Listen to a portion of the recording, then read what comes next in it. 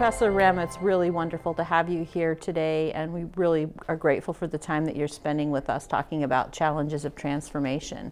And as you well know, lots and lots of organizations are undergoing transformation today in many, many different ways and driving innovation in order to foster growth.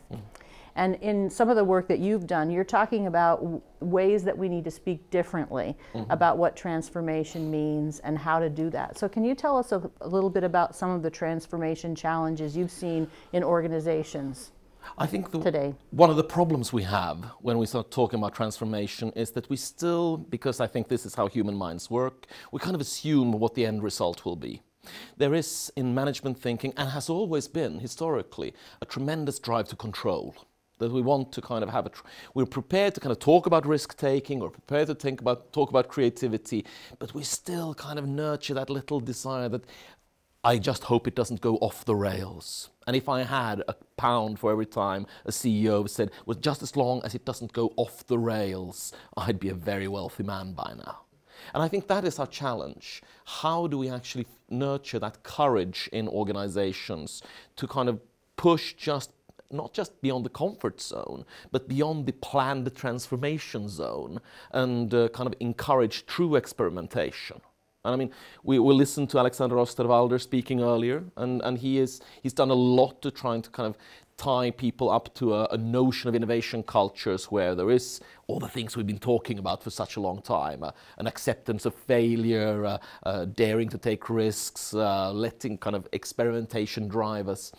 But still, we have a long way to go. How would you speak to CEOs and organizations about how to build courage within the group of employees who are most likely to be disrupted by change?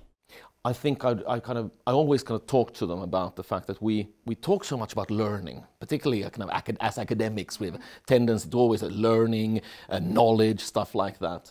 But the late great Peter Drucker, of course, reminded us that one of the most important things is not learning, but unlearning. And we often have strategies for learning. We have HR processes in which we get more and more competencies and so on. But we have very little strategic processes to unlearn and to kind of tell people that, listen, you will become irrelevant. Here is how we can guide you through this irrelevancy back to a new kind of relevance. And I think that the transition between different kind of competencies is grossly undermanaged in many organizations today. Because frankly, let's face it, who among us wants to go, yeah, what I really want to become in 2 years is irrelevant. I think that all the stuff I've done for years and years, I think that's going to be worthless. We have such strong kind of boundaries inside that we absolutely do not want to engage in that discourse. But we forget it and we kind of pretend that, no, I'm not protecting my own identity, I'm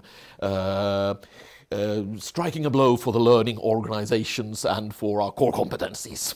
One of the things that I think is really fascinating kind of within the transformation framework is that I think project managers of the future, and wherever they fit, whatever you call them, are people that are going to need to look at what the challenge is and be able to curate all of the different types of tools and approaches that are necessary in order to drive that to a successful resolution.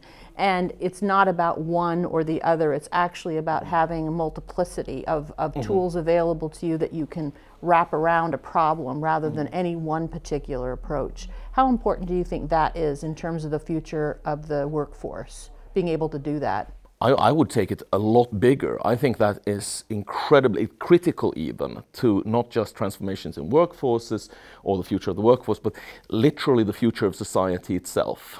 That is, we have to accept that the problems we're seeing right now in society, be it climate change, be it changes in demographics, we're aging far too rapidly to be truly for this to be sustainable, be it social inequality, be it global inequality, we need the kind of mega projects, we need the kind of truly kind of transformative projects that can address things that have remained unaddressed or kind of remained under-addressed for decades, but which will need actually very rapid results.